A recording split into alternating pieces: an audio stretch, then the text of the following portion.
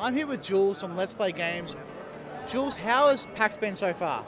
PAX has been phenomenal. I've been really impressed by the turnout compared to last year, but absolutely electric crowd, lots of fun going on. It's been really exciting. Now, the Let's Play Games area, I was about to say booth, but it's not a booth because there's about 6 different areas. What have you been excited to show off to the PAX goers? Yeah, we've kind of gone for the domination approach of the tabletop area. We've got, yeah, as you said, many booths, but we've had quite a few new exclusive titles that we've been excited to show off. Behind us here as well has been Apiary, the new Stonemaier game, which has been hotly received. In fact, the statistics I got throughout the middle of the day on our sales was it's #1 selling game right now for all the stuff we're showing off. So that's been pretty cool. So we're already seeing from last year that your Let's Play Games have sort of expanded out. You want to continue that next year and really sort of make tabletop such a really destination area?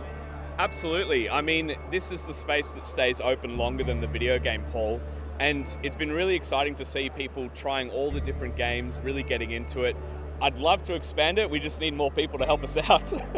Games Quest was something I conceptualized maybe over 6 months ago. Because our spaces are sort of broken over the hall, I wanted a way to bring it all together and also give back to the community that are willing to sit down, invest their time in learning the game so they can try all these demo games, give out some prizes for free. But honestly, next year, I'd love to collaborate with more of the designers around the hall and make an overall experience for the whole tabletop hall to really unite the whole front that's going on here. We're excited to see what Let's Play Games is on for this year and also in future years. Jules, thank you very much. My pleasure. Hope I get to put more games on the table. The first game I got to try from Let's Play Games was Sky Team, which is a 2-player game where you're trying to work together to land a plane. It's a dice placement game where you have very limited communication during the round.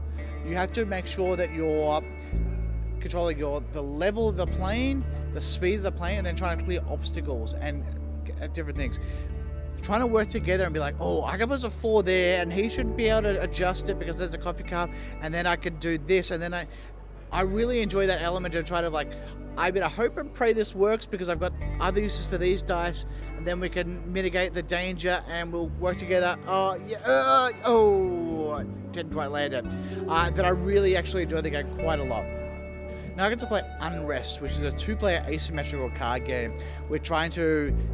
One faction is trying to liberate the city, and there's 5 different rows where you're placing your cards. There's different combinations of how you can sort of achieve those missions, and your opponent has 4 powers which they're using 2 and 2. So I really like the way that both factions play differently, and not just they have a slightly different styles. No, literally one is cards, one is powers that they turn over on the tokens. And it was a light enough game that you could play it quickly, but there was enough in here that I'm like, okay, this is something I really am enjoying. And there was straight away after playing, I'm like, I want to play this again, and then I want to play the opposing faction, and then I probably want to play it again after that. So I actually really did enjoy Unrest. Now, one of the big games at PAX was Apiary, which is Stonemeier's newest game. Stonemaier is known for Wingspan, Viticulture, Sight, just to name a couple. So it was good to sit down and have a fair few turns of this big production. It's a worker placement game. You're playing bees in space, effectively. And as you've got bees which have different values, 1, 1, and 2 to start off with.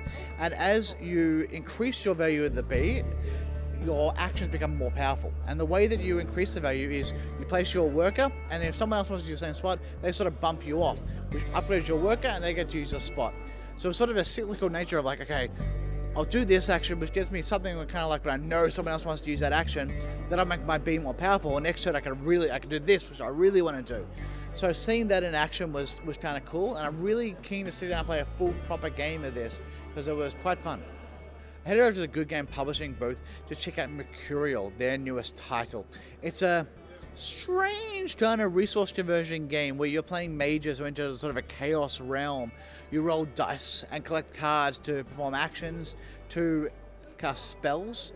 Cast those spells to then harness either sort of chaotic energy or restoration energy to gain victory points.